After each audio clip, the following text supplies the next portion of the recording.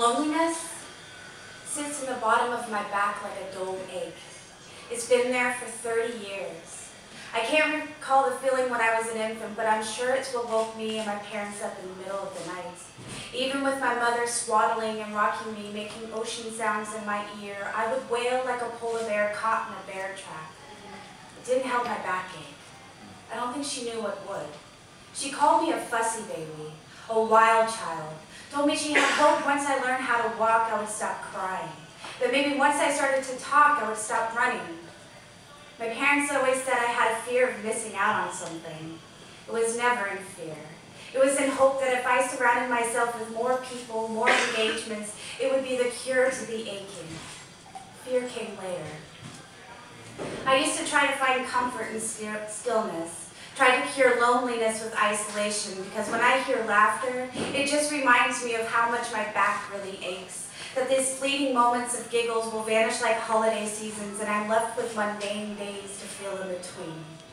How is it possible to live among 6 billion people and feel the wind blow through you? I love yous and lavish compliments bounce off my heart like bulletproof glass guarantees. They never stick, never got through. I often wondered, is it possible to be born dead? Is it possible to have the organs running without a driver? This is how I feel before I take a drink. My mother said when I was 3, I picked up her scotch glass without her looking and downed the whole shot, wiped my baby mouth without a twinge of a sting, held out my glass and said, more. It was the first time I sat still. More has been my motivator. Fucking just hurts now. See, I fucked my way out of feeling ugly. It just left me distorted, angled, guilty. I want it gentle now. Gentle like my grandmother holding my head in her hands to memorize my face just in case she sleeps too long to come back. So she can dream of my freckles and short eyelashes. I want to sleep with someone like that. I want to be memorized, test them in the morning. What color are my eyes? I want them to answer in a second without saying brown. Tell me there's a green speck in the center of my cornea that gets brighter when I cry. And it gets brighter every day. See, I've had doctors diagnose me through windstorms and prescriptions, told me, get out of bed and get social.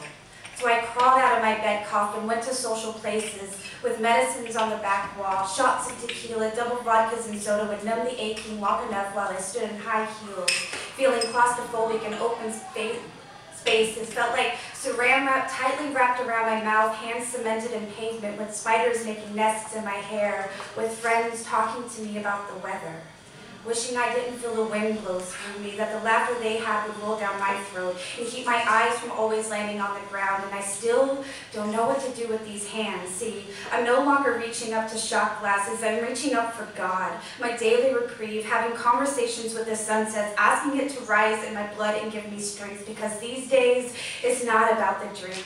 It's about finding recovery over malady and how to deal with these fucking feelings. Staying still long enough to give my back relief.